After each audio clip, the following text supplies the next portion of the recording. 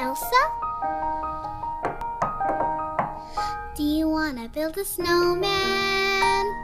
Come on, let's go and play. Hello everyone, welcome back to my channel. As my promise before, today I will share to you about my first pronunciation class. And in this video, I will mix my language between English and also Indonesia, because in my last video, there are many of my sister's friends who directly give such kind of protest to me because they don't understand well about the language that I use. Then so I will mix my language in this video, and for you guys who also still a very beginner of English learner, please just comment below this video about something that you don't understand about what I said, but I will try to use the best, easiest words that you can understand well. I promise. Alright, so in my first pronunciation class, I got a tongue twister, and it was a very nice tongue twister.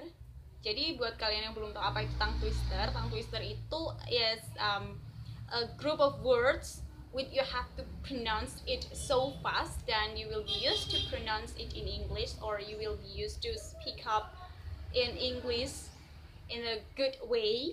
Nah, itu tujuan dari pronunciation class. Jadi, lewat tongue twister itu kalian bisa ngebiasain diri buat ngomong bahasa Inggris like ceplos, like what I've just told you right now.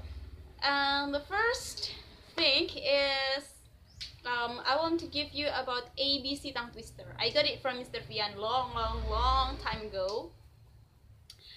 So when you usually pronounce ABC like A, B, C, D, E, F, G, or you think it like A, B, C, D, E, F, G, and so on and so forth, but now try to spell it like in one breath. Jadi kalian ngomong A, B, C, D sampai Z itu hanya dalam satu nafas. So it's gonna be like A, B, C, D, F, G, H, I, J, K, L, M, N, O, P, Q, R, S, T, U, V, W, X, Y, Z. Nah, kenapa harus dimulai dari ABC? Because based on my own experience, I decided I will learn from ABC first, karena patokan dari semuanya itu ada di ABC itu sendiri. Oke, jadi kenapa patokannya itu ada di ABC? Because when you can pronounce ABC so well, of course that it will be so hard for you to pronounce another words when you are talking using English.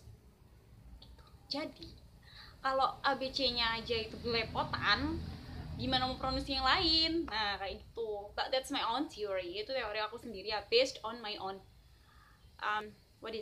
based on my own experience during I learn English all the times since I was in junior high school up to now. Jadi gue nyimpulin kalau kalian itu harus fasih di ABC-nya dulu, baru nanti kalian coba yang lain. When you have already been able to say it or pronounce it like A, B, C, D, F, G, H, I, J, K, L, M, N, O, P, Q, R, S, T, U, V, W, X, Y, Z, then you may move to another tongue twister to practice it. Nah, jadi nanti kalian mulai buat pronounce it in one breath ya. Nah, waktu itu it was a little bit difficult for me because I not used to spell it like A until Z in one breath. Tapi caranya adalah dengan mencoba. Yes, because trying is the best way to make yourself be used to something new that you have just met. Bener bang? Jadi praktek, akhirnya bisa A, B, C, D, F, G, H, I, J, K, L, M, N, O, P, Q, R, S, T, U, V, W, X, Y, Z. Ya kurang lebih seperti itulah ya. But if you can do faster than me, it would be very great for you, and I give you 2 thumbs. And next, I will give you once more the tongue twister. It's about the big black buck with the big black bear, but the big black bear with the big black buck big. Actually that's not so difficult words to spell, but you have just to need to spell it faster. Jadi kalian cuma butuh buat ngomong itu lebih cepat aja, kayak the big black buck with the big black bear, but the big black bear with the big black buck back. Nah, di kalimat yang ini kita itu belajar buat huruf B sama G. Itu Itu kalau di ilmu fonologi namanya, gue lupa, sorry. Yang jelas di situ kita bakal belajar buat ngefasihin pronunciation kita di bagian b and g, kayak the big, b sama g, black. Nah, ada juga yang ke, black, b sama ke, the big black buck. Nah, itu juga b sama g lagi, balik lagi kayak sebelumnya. So you will pronounce it like the big black buck with the big black bear, but the big black bear with the big black buck back. Oke, ketinggalan satu ada lagi R waktu kita bilang bear. So just make it faster. The big black buck with the big black bear with the big black bear with the big black buck back. Kayak gitu. Nanti sampai lidah kalian keseleo, sampai gigi kalian keseleo, sampai bibir kalian keseleo. Dan jangan capek, because this is the basic way of learning. And I hope you guys enjoy this video, because just the tips that I will give to you. I have once more. It's a little what is it? A little complicated than the big backpack. Then it's gonna be like this. It's like this. Betty bought a bit of better butter, but said she, this butter is bitter. If I put in my butter, it'll make my butter bitter. Jadi di situ kita belajar buat ngebaca 2 T. Di tulisannya itu ada 2 T kayak di better, butter. Nah, 2 T itu dibaca deh atau bisa juga dibaca Jadi kalau deh itu bakal jadi Betty bought a bit of better butter, but said she, this butter is bitter. If I put in my butter, it'll make my butter bitter.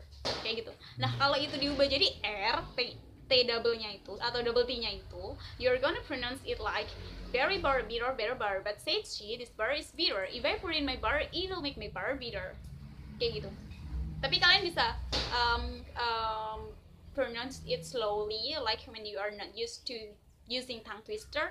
You just mention it one by one sentence, like Betty bought a bit of better butter. Nah, itu nanti kalian patentin sampai terakhir, if I put in my butter, it'll make my butter bitter. And you're gonna make it faster, faster, faster, and more faster until you are used to spell it well. Once more before I close, because this is in the fasting month, so I said happy fasting for all of you guys who done it, and also hope your fasting will run well until the end of the fasting month. So bye bye. Do you wanna build a snowman?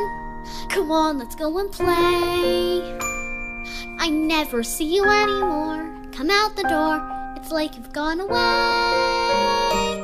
We used to be best buddies, and now we're not. I wish you would tell me why.